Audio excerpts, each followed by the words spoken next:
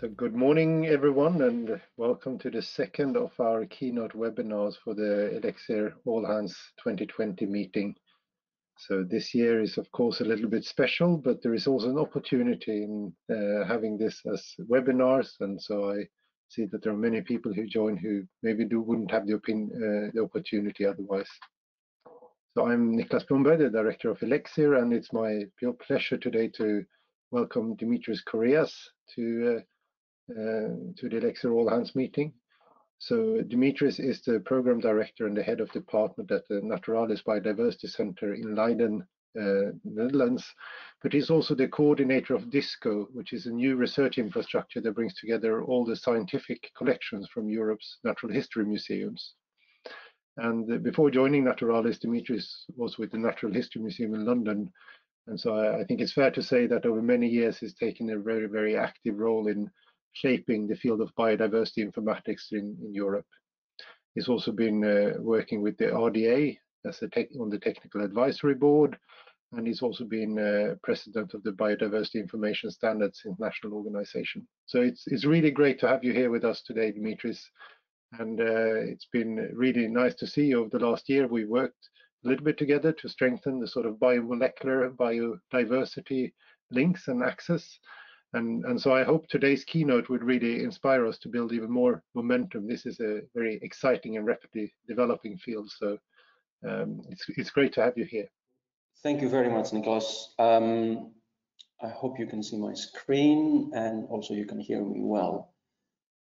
So first of all, I would like to extend my huge thanks to you personally and Jerry for sending this invitation to me.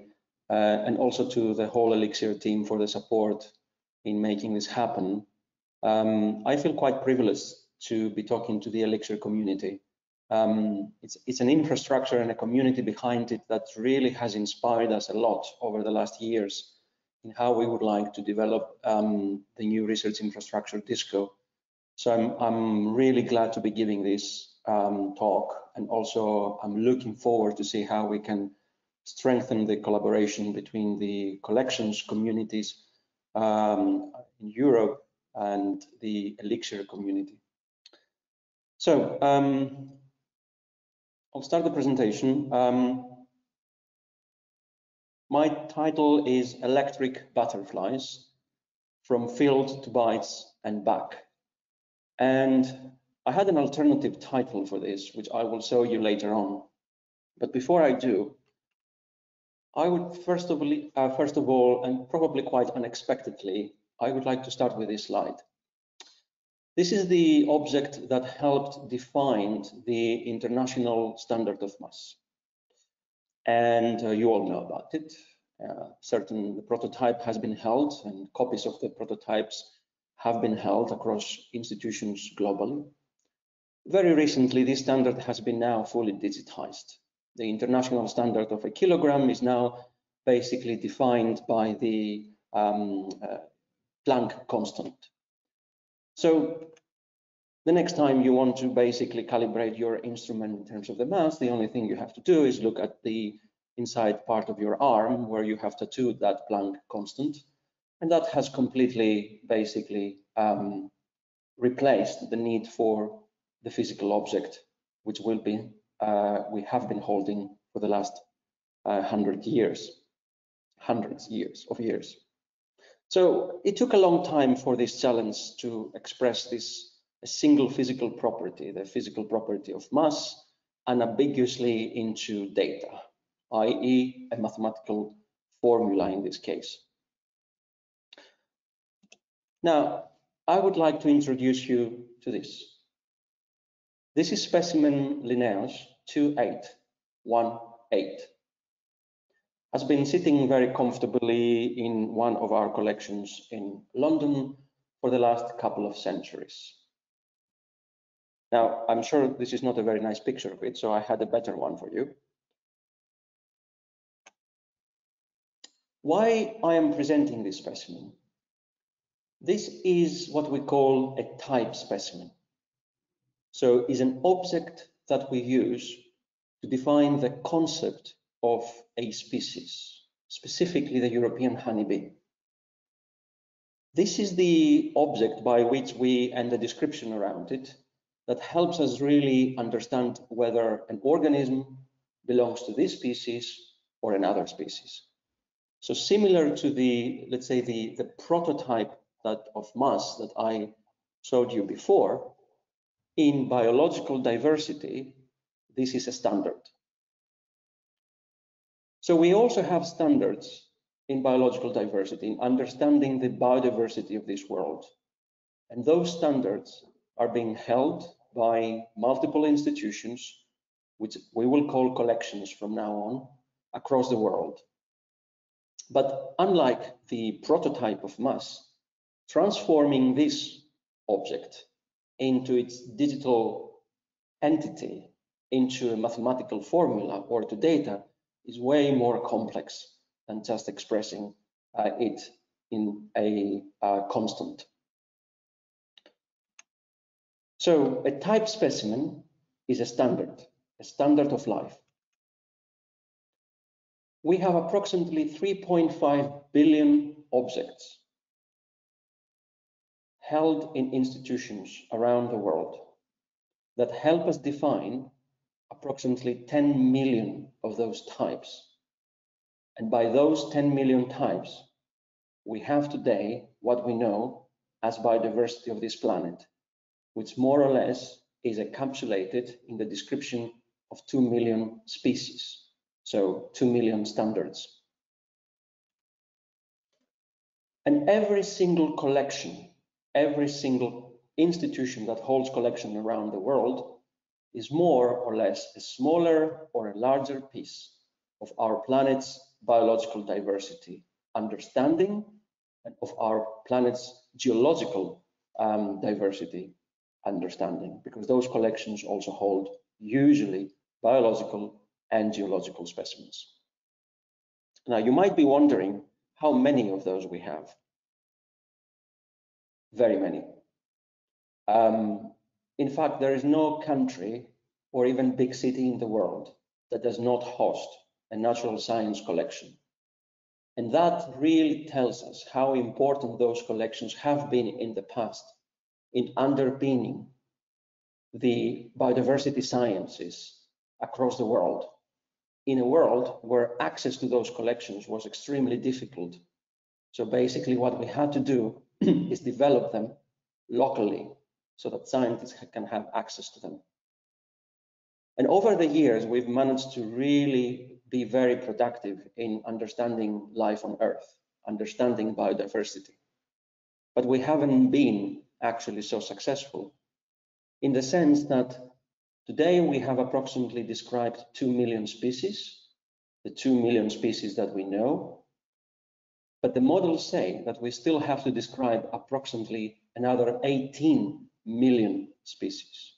We will call them 18 million dark taxa, dark taxonomic units.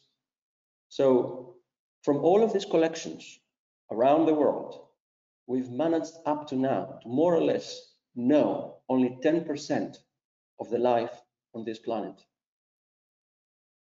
And if we really want to scale up, and if we really want to improve the way we describe biodiversity, it is essential that we provide better access and more capacity in our way to extract, mobilize, and link data from our global collections.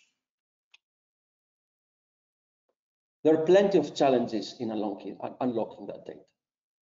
First of all, in terms of digitization.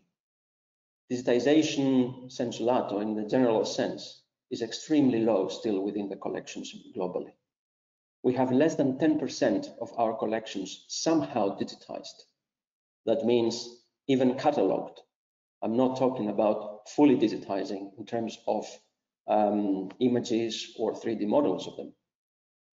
We still lag behind a lot in terms of integration and interoperability. We lag behind in terms of adopting common policies across our collections, in terms of access, in terms of mobilization of data. And we're still quite behind in terms of the digital skills and competencies that the people that work with those collections or benefit from the information derived from those collections need to have to be able to really scale up in the level we need to be able to address all our challenges.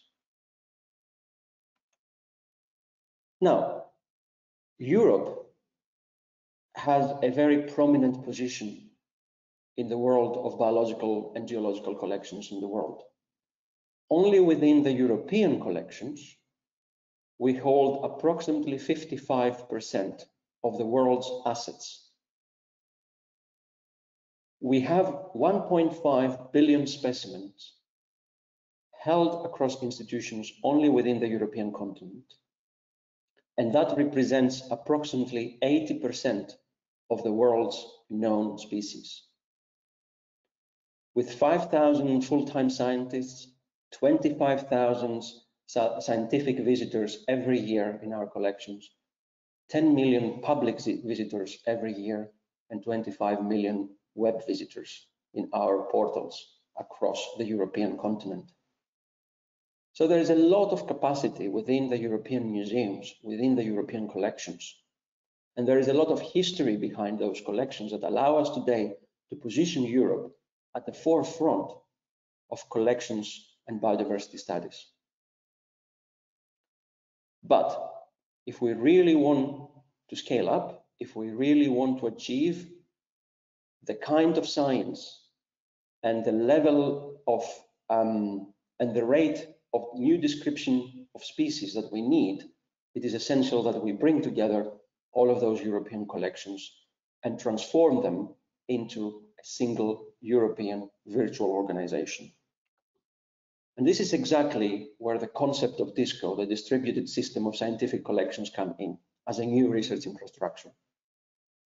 Today, DISCO brings together 120 museums, we call them national facilities, across 21 European countries.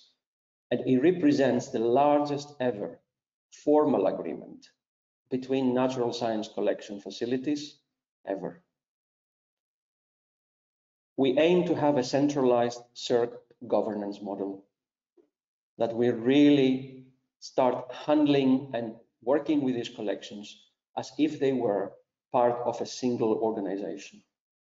And of course, we're working toward the synchronization of those facilities in terms of access to data and also at policy level. So we talk a lot about specimens. We talk a lot about the importance of those specimens.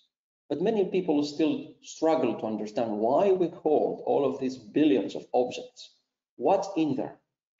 What's in the museum specimen? Well, from the research perspective, a specimen is nothing more but a collection of data. We hold those specimens for hundreds of years, apart from their cultural value, from the importance of documenting nature, because we want to have a reference to the data that we extract from the study of those specimens. And what kind of data do we extract?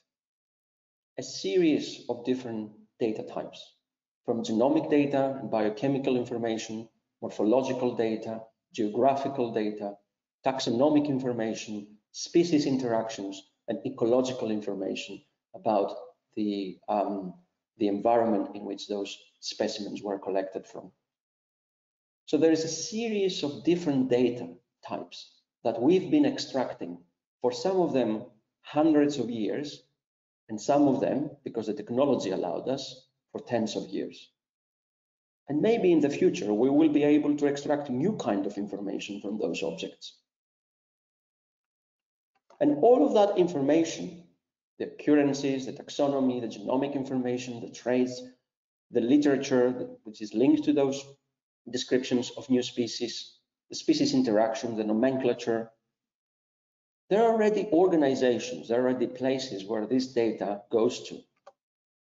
So we have GBIF, the Global Biodiversity Information Facility, Catalog of Life, the INSDC databases, of course, including ENA, EOL, the Encyclopedia of Life, our nomenclatures, the IPNI and Zoo Bank, Treatment Bank, GLOBI, the Global Biological Biotic Interactions database, and all of those repositories, aggregators, organizations have had the sole task of actually making sure that all of that information we extract as a permanent, accessible place where scientists can always refer to. But unless we maintain the link back to the specimen, we are unable to make assertions about links between those type of objects. So the specimen, the object through which any of those observations came from, remains the centerpiece for how we are connecting all of that information back together. But again, we have scientific names, and scientific names have been the holy grail on how people, not only within biodiversity, but outside biodiversity sciences, have been referring to the biological knowledge. And taxonomic names, scientific names, have been essential in this. They connect the internal world of biodiversity studies with any kind of other information linked to biological knowledge. And then, of course, in this way, we can make assertions about links between sequences and raw materials, or chemical compounds and raw materials, which is probably more appropriate, conservation policies, ecological studies, and all of those traits that then are linked to the taxon name. But the traits linked to the taxon name are effectively not linked to the taxon name, are inferred by the links to the specimens. So how effective have we been in maintaining these links back to the specimens in our practices from day to day, in our scientific practices? Not extremely effective, I would say. Let's see a few examples.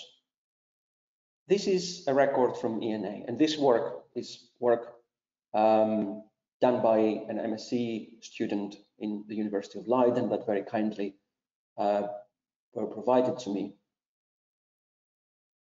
This is a record from ENA, and if you see in the specimen voucher area, the specimen voucher is referred to as 5. Now, I'm not certain which one of the 3.5 billion specimens we hold in our collections that 5 refers to, but I'm sure it will be extremely difficult to make an assertion on which exactly that is. So we're almost unable to reproduce the link back to the specimen from this record, unless we go to the publication and we're lucky enough to actually find a more appropriate reference to that specimen voucher within the literature that then allows us to link the sequence to the specimen. And this is another example where we have a bit more information provided in the specimen voucher, but basically this is not a machine actionable entry. For someone to be able to really identify that specimen, they really need to go deep into the understanding on how that institution is providing accession numbers to their specimens, and it will probably require a lot of people in this value chain to be able to really point to the final specimen. But of course, this is a much better way of linking and providing that reference information than before. And I could bring similar examples from other parts of the biodiversity knowledge space, literature, chemical compounds, and so on and so forth. So we suffer from that inability to persistently and in a machine readable and actionable way always be able to link back to the specimen where information has derived from. So I will call this the 404 challenge in biodiversity science.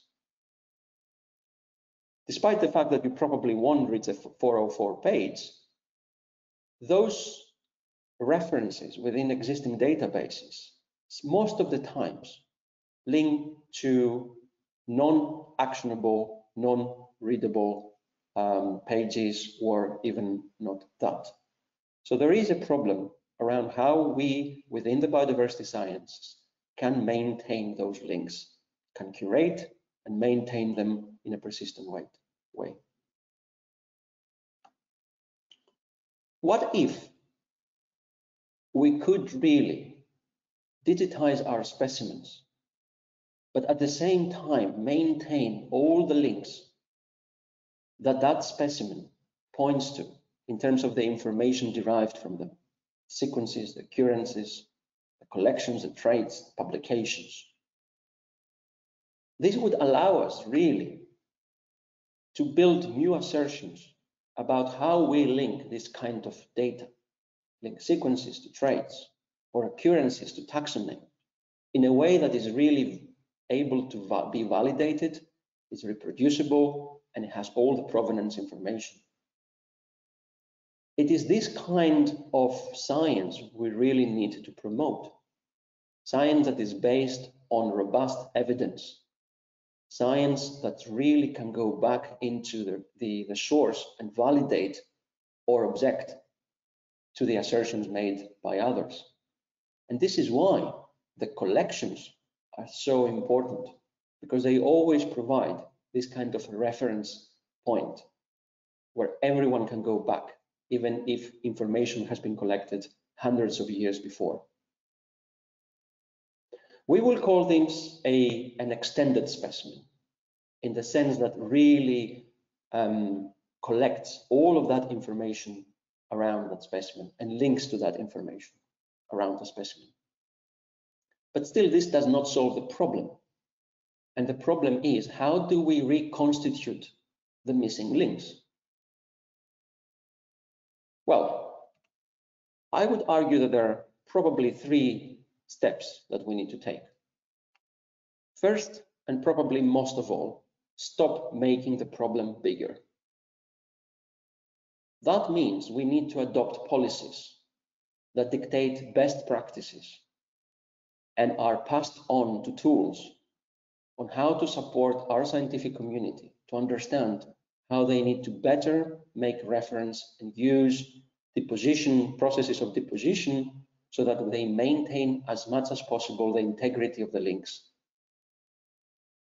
So I think this is probably #1 priority, because the more we continue on the same practices, no matter how good and effective mechanisms you put back to solve the problem of the backlog, you will always come up with new issues.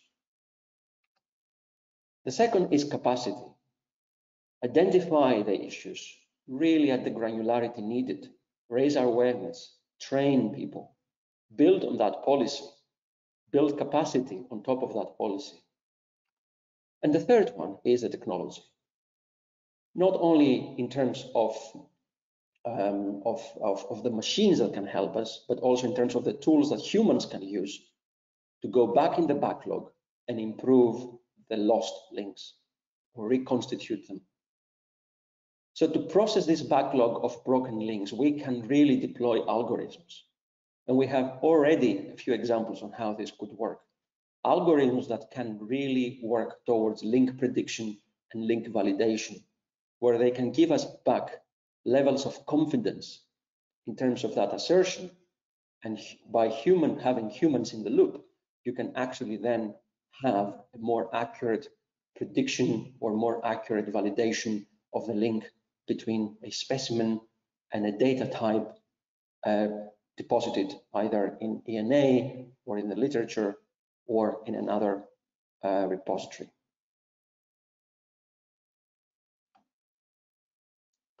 So in DISCO, as I said before, we have these 120 national facilities really trying to transform the landscape. But it's not about the data only.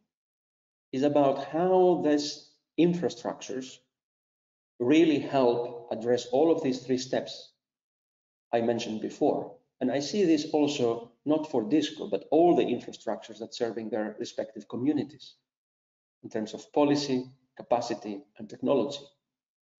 But none of this will work unless, first and most of all, the institutions that participate realize that infrastructures like this work only when they are linked with their ability to change their entire business models. We cannot do new things with old ways. So we need to change. And that change does not come only from the top. It needs to come predominantly from the bottom, from the institutions themselves, from the users and the researchers within those institutions. So what we usually say for DISCO is that we introduce a new business model of our collections, where we have European collections seen as scientific assets in their unity, where common collection development strategies are in place, where we can achieve economies of scope and scale together rather than individually, where we put mechanisms in place that can really track the use of those objects. In the 1.5 billion objects that we hold in the European collections, many of them have never been seen by any scientist, any individual, whilst others have been essential for understanding life on the planet. So we need to know which of those objects are more important for taking things forward. And we need to develop specialization strategies across our institutions at the national level or institutional level. And things like this will allow us to really build our joint research agendas, to support science not as individual organizations, but effectively as one organization within Europe.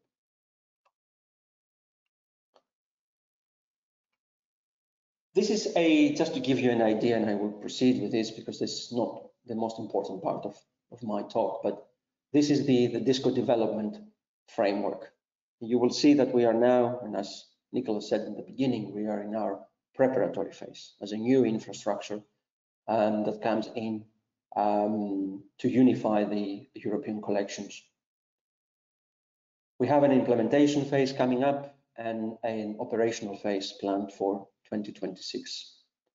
And you will see here how the development framework is matched against the funding framework, which is always very important, and of course the governance structures that are put in place in relation to the needs of the different phases. So our governance changes as the need of the phase that we are embarking on changes. DISCO by 2025 anticipates to have 3 different categories of services: the e-science services, a one-stop shop for providing unified discovery, access, interpretation, and analysis of complex linked information around specimens, physical and remote access, and support and training services. But let me focus a bit on this. As part of the essential process in developing this infrastructure, we would like to embark on what we call the transformation of the physical object into their digital surrogates. Remember my original few first slides talking about the digitization of the standard of the mass, or the digitization of the European honeybee specimen, type specimen. And then link that to what I said about how we really need to maintain the links between the specimens and the information derived of that specimen. And to the whole package of information, we need to give it an identity, the identity of the digital specimen. So this is the concept of creating the electric butterflies, which is also a term that I borrowed from a colleague, Alex Hardisty. So how we really move from the physical object to their digital surrogates that are represented in the web as fair digital objects and constitute what we call actionable knowledge units. So they encapsulate the entirety of the information that the physical object would have given to a scientist if it was studied on the physical space. And of course, this is a bit more technical, but this is how, in practice, a digital object, a digital specimen would look like. And I would like you to see that actually the information about that specimen sits outside the specimen itself, the digital specimen. It's only the links to the different data types that are sitting within that specimen. So, of course, the sequences will remain being held and curated where they're currently, and the occurrence information will still remain where it is today. And of course, the taxonomic information will remain in the global structures and solutions like the catalog of life that we have today. But the digital specimen will be able to encapsulate and represent all the different links that constitute that digital surrogate of the physical object and serve that as such to the communities of practice of interest. And for me, this is probably the most important part, that this kind of a transformation allows us really to move from what we call the physical scientific curation, so the need for curating the information on the object itself, to a digital scientific curation. And why that is important? Well, within our collections globally, we lack taxonomists, we lack the expertise. The number of people who really hold expertise to study those collections is declining. None of our large collections globally hire enough personnel to be able to scientifically curate all the different taxonomic groups that we hold. So unless we outsource this scientific curation from the institution to the community, we would be unable to really scale up to the level we needed and I described in the beginning. So we need to pool the resources of the scientific expertise and be able to capture all of those annotations, all of that curatorial process, not on the physical object, but on its digital surrogate. This is part of this transformation of the business model, of the way that our community works with collections. And it is only because the existence of infrastructures that we can achieve this kind of visions. And of course, we want to move from this slow, expensive, inefficient, and very limited way of accessing the collections to a much more effective one. As I said, we had 25,000 researchers every year moving from one country to another to visit one of those collections. Obviously, for the last few months, this was completely out of the question anyway. And we ship around 800,000 objects from one place to another every year for the same revision. That comes to approximately an annual cost of 70 million euros a year just to ship people and specimens around. And that's only for Europe. So we need to embark in a much more meaningful way, a much more efficient way of accessing that information. So DISCO comes in as the first mass-scale initiative to reunite and serve all of the information around the specimens in a way that hasn't been tried before. But if we really want to reach the scientific objectives, DISCO or any DISCO, any research infrastructure is not enough. This is not the challenge of one infrastructure because it's not the challenge of one community. The challenges of understanding life on Earth is challenges that really multiple communities need to embark on as they have in the past. And that translates into the need of research infrastructures to start collaborating, representing and providing these trust environments for their respective communities. So, have we done enough in collaboration of research infrastructures in Europe? Building robust research infrastructure interfaces for me comes down to three main principles. Science, in terms of identifying the joint use cases, supporting trailblazing projects, focus on quality and trust of the information. Effectively building our joint research agendas between infrastructures. Data and technology, semantic and syntactic interoperability, researchers' identities, common researchers' identities, shared researchers' identities. This is extremely important in how we enable access between the services of different infrastructures. The infrastructure should follow the scientist and not the other way around. So develop together a set of commons, technical commons, that allows us to build that's interoperable environment. And finally, strategy, in terms of how together make the cases to influence science policy, how we engage with the society together as organizations, and how we build jointly business cases on how we want to proceed in the future. So basically, it is a concept of collective positioning between infrastructures. And many of these are being done already within what we call the cluster activities in the S3 at least landscape. But the cluster activities only include organizations that nominally belong to the same theme: environment, health and food, social sciences. How would ELIXIR and DISCO work together in the concept of the cluster projects? So we need to find really the use cases that drive this collaboration beyond the thematic boundaries that nominally these infrastructures belong to. And we see very interesting examples for this. At national level, first of all, there are plenty of opportunities where we see this need for collaboration of infrastructures translated to national projects. I'm bringing here one of those examples. Very recently, a few weeks ago, a Dutch consortium that I participate was entered the national roadmap of research infrastructures in the Netherlands with a project called ARISE. This is a 13 million euro project as part of the national roadmap to proceed with the rapid identification of biodiversity in the Netherlands.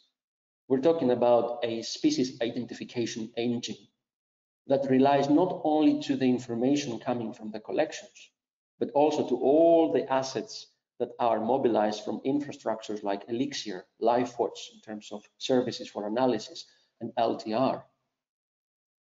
And if you see on the right-hand side of the slide, you will see that sequences and specimens IDs are there one of the most important missing elements or challenges for proceeding with this kind of projects at national level. But of course, the collaboration of those infrastructures is very tangible at national level, but can be achieved also at a European level. So this is another example of a project proposal that ELIXIR, both ELIXIR and DISCO and other infrastructures have come together to really support the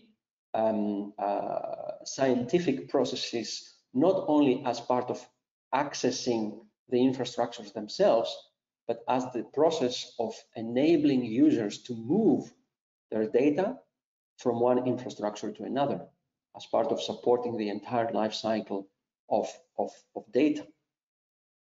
And I'm sure I can bring other examples on how infrastructures can and should collaborate together. But if you see both of those examples, they're not driven by the fact that we belong to the same thematic area. They're driven by the actual scientific need that dictates modes of collaboration, either at national or at a European, and hopefully at an international level. And there couldn't be a better time to really talk about the collaboration of infrastructures for the environment. We sit at the center of the most important science policy transformation in Europe, with the European Green Deal being the number one, at least a few months ago, the number one priority for the new Commission, and the European Open Science Cloud being the number 2 priority for the new Commission in Europe, and with a new 2030 EU biodiversity strategy into place that actually supports also the European Green Deal. So what is the role of the European research infrastructures in this? My opinion is that it's a fundamental role. Infrastructures are the main vehicles through which we can really deliver the scale, the trust, and the robustness of the information needed for this kind of science to be achieved. Infrastructures are not only technical constructs. They actually light up the way for new science. Science is a lights better damper. Research effort is not directed at areas where the work is technically infeasible. It's directed where the work it is feasible, where real and interpretable results can be obtained. So, as I say here, we do in fact conduct research where the light is better. But when the light changes, so does science. Research infrastructures provide this illumination of a new paths for science, and for that are extremely important on how we achieve and how we serve our challenges for the future. So I will stop here. Thank you very much.